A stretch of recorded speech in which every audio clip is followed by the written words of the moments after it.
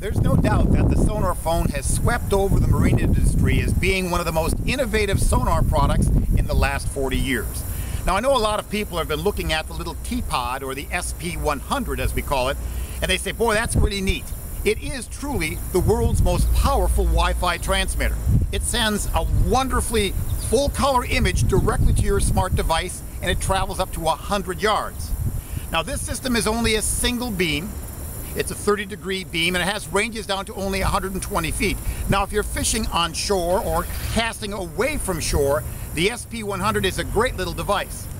But a lot of people are not aware of is the SP200, which is the permanently installed system that you'd have in your boat, for example.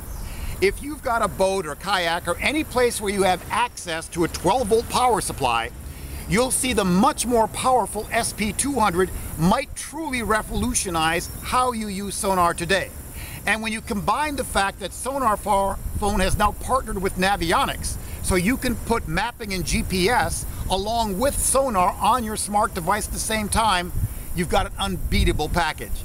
Now, the SP200 works very similar to standard sonar in that you still have to install the transducer in the back of your boat, or you can glass it in. It's the same one.